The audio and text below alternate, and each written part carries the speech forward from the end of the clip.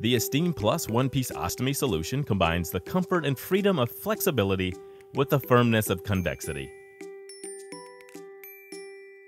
Let's get started with the application. Step 1. Getting the right fit. If you have cut-to-fit skin barriers, be sure the cut-to-fit hole fits your stoma as close as possible. Consider using a pin to trace around your stoma in the barrier's cutting area. This will ensure proper sizing for your stoma. Then cut the hole you trace to fit the size of your stoma. It's important to not make the opening bigger than the outer ring marked max on the wafer. If you're using pre-cut skin barriers, simply select the skin barrier with an opening slightly larger than your stoma. Step 2. Applying the pouch. Warm the skin barrier in the palm of your hands for a few seconds. The heat from your hands will improve adhesion. Then slightly inflate the pouch by gently pulling the outside and inside to allow some air to enter the pouch. Now remove the clear release liner from the skin barrier by pulling away with the tab. Start the application by holding the skin barrier below your stoma. Starting from the bottom, carefully apply the skin barrier to the skin around your stoma. Smooth over the back of the adhesive area with your fingers and press carefully but firmly around your stoma. Step 3. Closing your pouch. We will cover closure for drainable and urostomy pouches.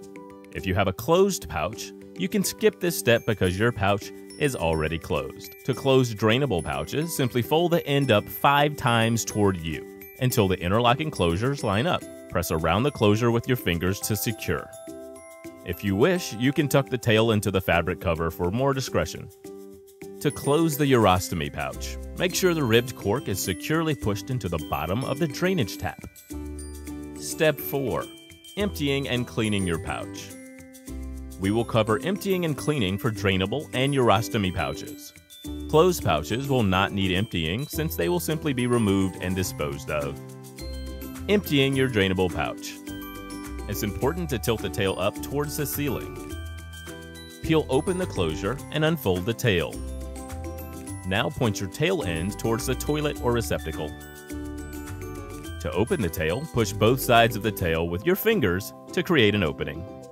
You can also pull up on the tab to help open the tail. Allow the pouch to drain.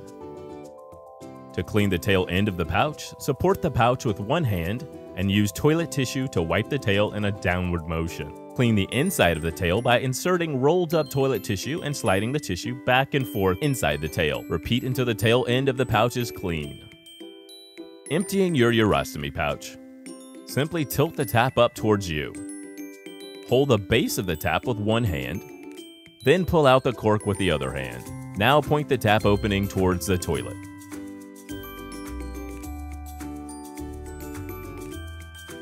Step 5. Removing the pouch. Removal is basically the same for drainable, urostomy, and closed pouches. Using one hand, gently peel the skin barrier and pouch down and away. With the other hand, push down on the skin above the barrier to aid removal. To find out more, call 1-800-422-8811 to speak with one of our Me Plus specialists, or you can visit ConvaTec.com.